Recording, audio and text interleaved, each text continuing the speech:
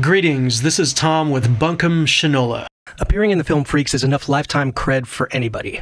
Even in its current, existent, bastardized form, Todd Browning's masterpiece remains ground zero magnetic north for a certain type of outsider, underdog, revolutionary self-determination, certain to remain an inspiration for all time. Several members of the cast attempted to extend their careers beyond their appearance in that film, but only Angelo Rossitto's career stretched pre-Freaks all the way through the 80s until damn near his death in 1991. He appeared in almost 100 films, several classics. Naturally, he appeared in Wizard of Oz, March of the Wooden Soldiers, The Picture of Dorian Gray, Requiem for a Heavyweight, The Greatest Show on Earth, Carousel, and Dr. Dolittle. But it's his appearances in an astounding, dizzying array of cults, exploitation, let's say psychotronic curiosities over the decades, which cements his place in cinema history. I mean, just listen to this partial sampler.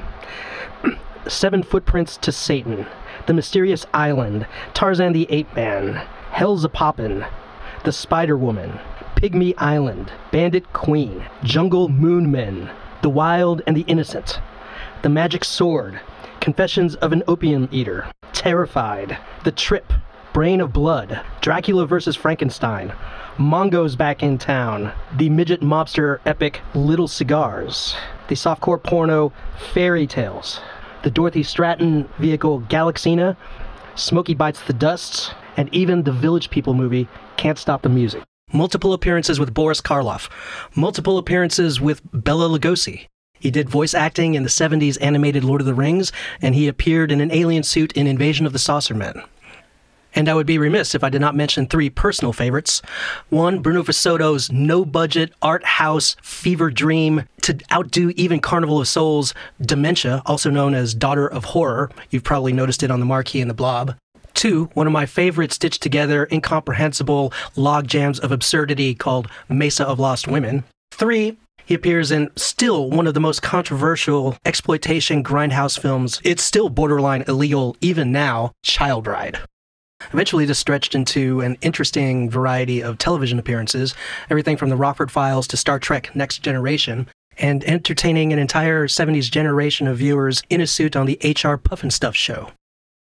Towards the end of his career, he took probably his best-known role in Mad Max Beyond Thunderdome, but with the posthumous reconstruction of Orson Welles' final film, The Other Side of the World, appearing alongside John Huston, Peter Bogdanovich, Dennis Hopper, and the like, bestows him a final film appearance of perhaps the highest esteem.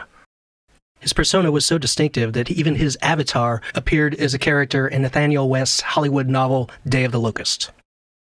But outside of Freaks, his most recognizable legacy, his most lasting contribution to pop culture, just might indeed be his portraiture on rock and roll LP cover designs. In 1975, when Bob Dylan decided that he would release officially the Great White Way bootleg as the Basement Tapes, the photographer Reed Miles, who had gained fame for his work on jazz LPs, was enlisted to take a sideshow oddity-themed cover photo, which foreshadowed the carnival atmosphere of the tour later that year that Dylan would take with the Rolling Thunder Revue. In the concocted iconography, Angelo makes an appearance in the garb of his lifelong day job as a Hollywood newspaper stand hawker. And then a decade later, Tom Waits enlisted Michael Russ to create the cover art for Swordfish Trombones, and once again, Angelo was chosen as a representative denizen of the Los Angeles underbelly of desperate souls. It would be easy to mistake the other character on the cover design as Tor Johnson. Surprisingly, Angelo and Tor only appeared in one film together, Carousel, but that is not him, just a lookalike. He also appears in the concurrent video produced for the song In the Neighborhood as part of a lurching parade of oddity outsiders.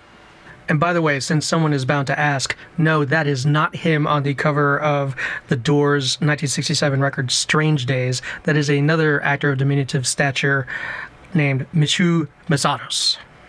An easy enough mistake to make, but truthfully, Rossitto stands alone. From throughout the history of cinematic freakdom, to appearances in noted modern literature, all the way through being enshrined in the immortal imagery of rock and roll. As the totality of pop culture trudges forward, the 2'11" Angelo Rossitto has cemented a permanence in stature which is truly monumental. Hey, this is Tom with BuncombeShinola. Appreciate you checking the video out.